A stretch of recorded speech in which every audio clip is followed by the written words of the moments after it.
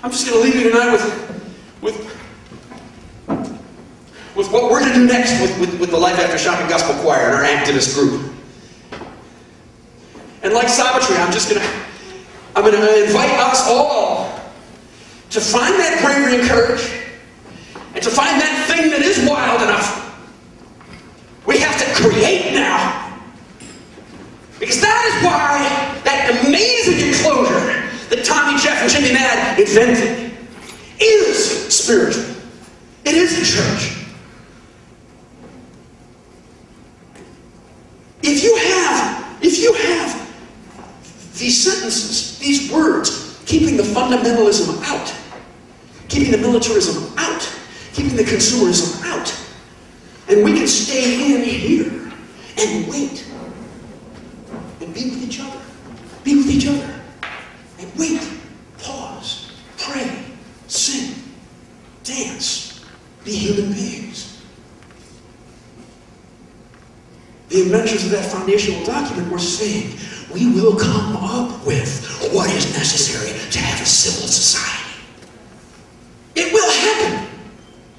There. You just need the protection. It will happen there. That is our faith. And if people are together and protected from fundamentalism, we will make peace. We will make peace. We will make peace. We're in such a room right now.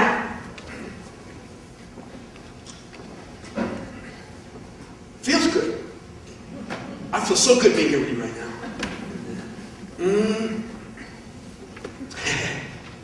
I can just feel that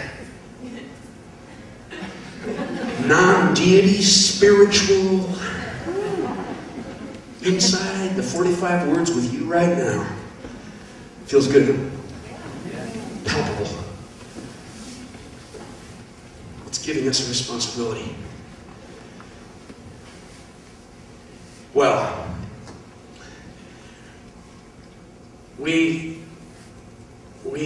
after we lost the election running for mayor last year, we really discovered how hard it is to find a commons in our hometown. We really got the corruption and the airlessness of New York City corrupt politics in a very acute way. And I think maybe we needed to do that. I have some regrets, but it was a teaching, it was a moment. A 9-month moment. Woo! When we came out of that, we said, let's just wait. Let's wait inside that enclosure. Together. Let's sing together. Let's pray together. Let's have that non-deity worship together. And here's what came to us. I'll share it with you. What perfectly combines this false thing that's happened to us where we think that environmentalism and peace are two different issues? What combines the two? It's mountaintop removal. It's bombing. It's bombing for dirty coal, for CO2 emissions, and all those chemicals in the explosions hang in the air, give cancer to the children downstream, and so forth and so on. It's war against the earth and against, who's the enemy this time? The rural poor. Amen. Now, find the commons. We got back into that wonderful place, protected by the 45 words. And we just waited. And we sang and we prayed. And we danced. We paused. We laughed. I love my community. The Life After Shopping group is just, that's how we can do this more than 10 years. Amen, Savitri?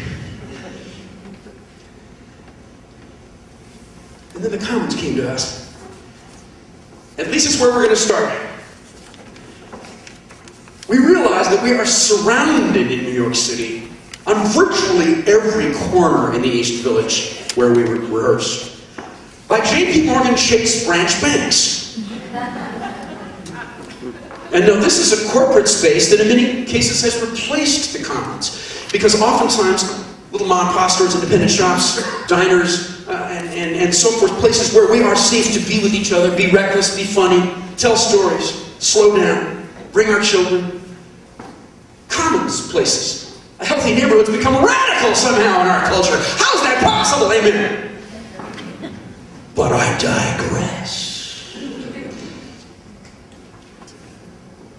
So we're going to rent a box truck. We're going to go to West Virginia. We're going to go down into those streams that are choked with the silt and sludge. We're going to load up that box truck. We're going to drive back to New York City, and we're going to load that mountain, that murdered mountain, into those ATM branch banks.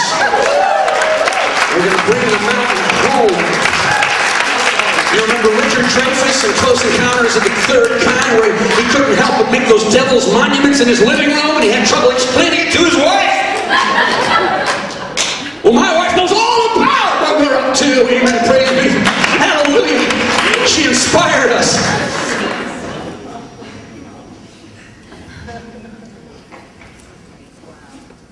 That's just a start. I hope that we can share with you what happens as a result of taking the mountain to the bank that is financing most of those dirty coal enterprises.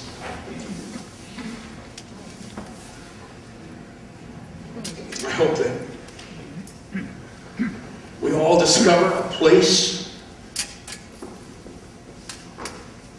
where we can sing and shout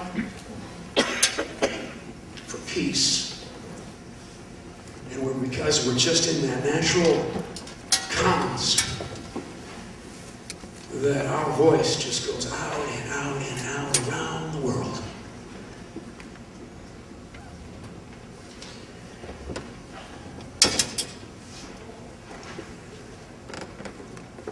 I ask the Creator of this amazing thing that we have called life, bless LEPOCO, each and every one of us, taking our peace so seriously, so hilariously, so musically. This year, 45th year, be with us. Instill in us, when we're in that commons, that magic genius that you, the earth, have given us with this life.